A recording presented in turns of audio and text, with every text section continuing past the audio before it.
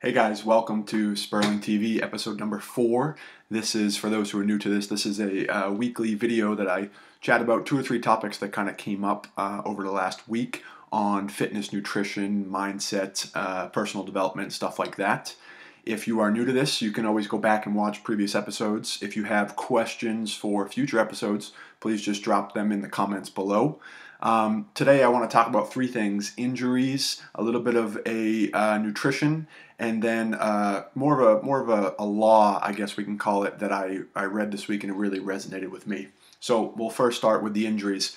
For those who don't follow us on a regular basis, you may not know, last week I was deadlifting in the gym and suffered a pretty severe, in my case, I've been pretty fortunate, not really have had to, I haven't really had to deal with too many injuries, a couple broken ankles in high school, but nothing really too bad. And last week in the gym, I was trying a new technique with the deadlift and severely pulled my lower back and was basically crawling my way out, and woke up the next morning not being able to get out of bed, etc., etc. So by far the most severe injury I've ever had to deal with. But my point for bringing that up is, I think when it comes time to injuries, that can be a major kind of halt when it comes time to your progress, either in fitness or nutrition. And so a couple kind of lessons that I learned from that, and things that I think that may be valuable to you should you ever unfortunately suffer from an injury.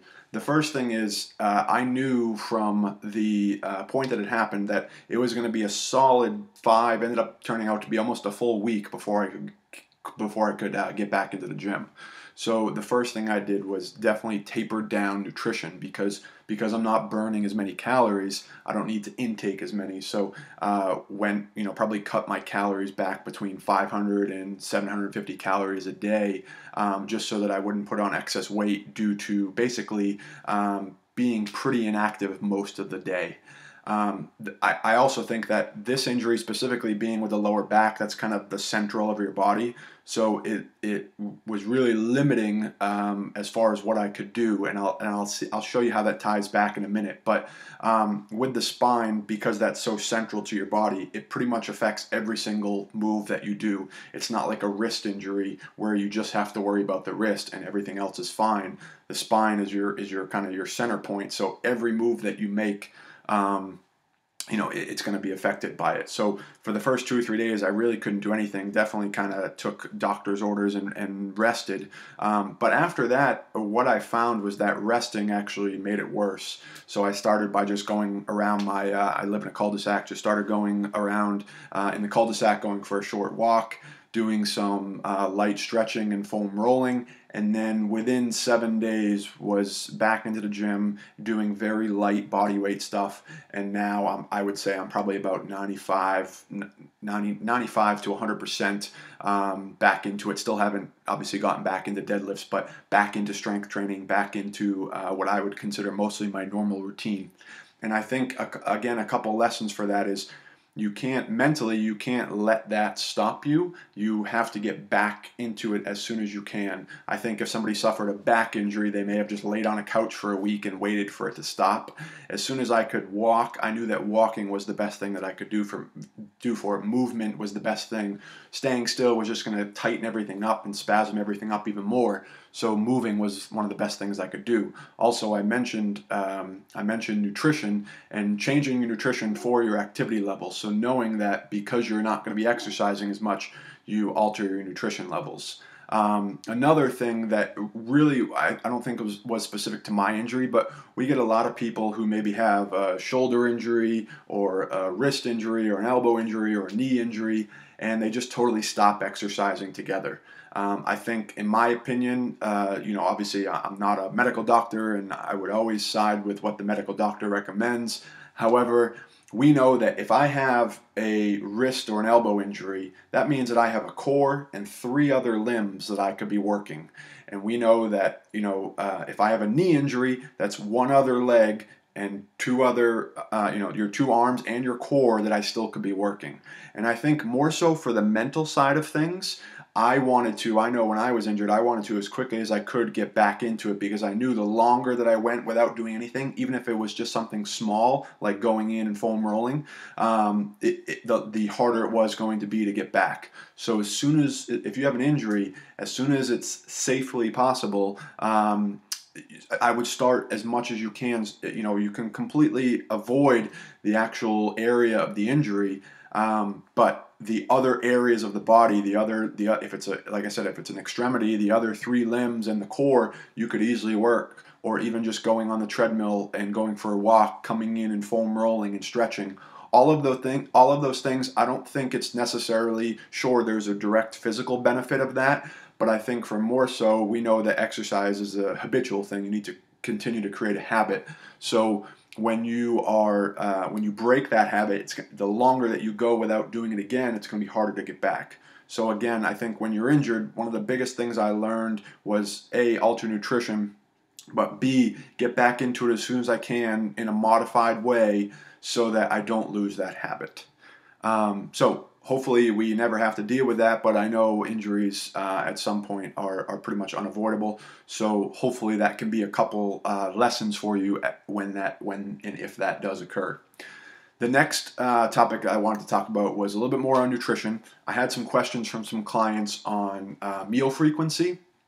And I think that is the nutrition, in my opinion, is one of the biggest industries known for internet myths, and they can be very hard to understand what is right and what to believe.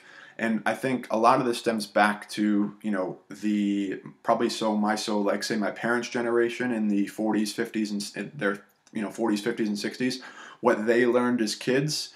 We're learning through research that may not be the same today, or it may not be as accurate, and so they're carrying over those habits, they're carrying over that education from when they grew up, and still thinking that's true. And I think one of the biggest myths is that you have to eat 6 small meals a day, and that meal frequency is going to increase metabolism and is going to keep you full, etc. I think that for a lot of people, if eating 6 small meals a day it works with your schedule and works for you, and at the end of the day you're still getting the proper amount of protein, carbohydrates, calories, etc., then fine. What I think happened was people took that 6 small meals, and our version of a small meal is really not a small meal. So all of a sudden they were eating 6 times a day, but it was actually regular sized meals, because our regular sized meals are probably 2 meals. So the portion size was way off, and all of a sudden we had people eating 6 times a day, and they were, having excess calories, and then over the course of months and years, gaining a lot of weight. So I just want you to know there is no scientific benefit of eating multiple times a day, eating more frequently, etc. It does not increase metabolism. Science has kind of proven that wrong. However, I think a lot of this is schedule and behavioral based. So if you can control your portions and you really enjoy eating 6 small meals a day, as long as at the end of the day, you're supposed to be, say, getting 1,500 calories or 2,000 calories, whatever it is for you, as long as you're getting that and it's good quality food, it doesn't really matter. That being said, some people I think would benefit greatly from cutting out all the snacks and just having 3 meals, breakfast, lunch, and dinner, and eliminate all the snacking, because we know that a lot of the calories comes from snacking. Personally, I eat twice a day, so I have a late breakfast, more so what most people probably would call a brunch time. I have a large breakfast, usually an omelet, something like that, and then I'll have a large dinner when I get home, and that's it. So it's not right or wrong. It's not that I don't want you to take this and go eat 2 meals a day. It's that what we've determined is that at the end of the day, it's net. It's how much did you take in versus how much did you burn. And whether you eat that all in 1 meal or in 6 small meals, it doesn't really matter. You need to decide what is right for your schedule, what is right for your behaviors. If you really enjoy eating large meals like I do, then maybe you only have 2 really large meals because you get that satisfaction of having a large meal. But at the end of the day, because it was only 2 meals, it's the same amount of calories as if I divided up into 6. And at the same time, if you really enjoy eating frequently, then you just, maybe you eat, okay, so you go back to that eat every 2 to 3 hours. Not wrong, as long as your portions are much smaller because you're eating much more frequently. So that's your nutrition tip for this one. And then the last thing I read in a book, you have like the Pareto principle, which is the 80-20 rule, stemmed from a gentleman named, gentleman with last name Pareto, basically saying that, 20% of the, 80% of the land in Italy was owned by 20% of the people. And that carried over to the whole 80-20 principle. And I think a lot of that is true. And so for those who are new to it, that's been always known as kind of the Pareto's law. I read another law that I thought was very, very interesting, and I found it tying back to my injury. That's why I brought it up in this one. Tying back to my injury, I found it true while I was home a lot during the injury. And I believe it's called Parkinson's law. And it basically states that the amount of time you have to do something, you will always fill it with the amount of work that you have. So a simpler example, if you have 2 weeks to do something, you'll take 2 weeks to do it, regardless of what it is. If you have a week to do it, that same thing, and you only have that same project, and you only have a week to do it, it will take you a week.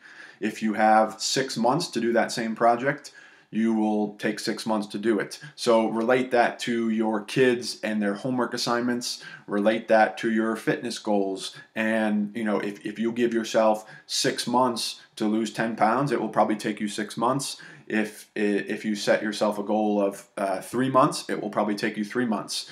You can also relate it, I'll relate it to my personal example. I have a pretty strict to-do list of what I like to get done every single day before I even head into the gym for the day. And what I was finding is I was home for about 3 or 4 days, didn't go into the gym at all. And what I was finding is I was home much and I could sit there on my laptop all day long. But what was interesting was that even because I had now, say, 8 hours to do the work instead of 4, it took me 8 hours.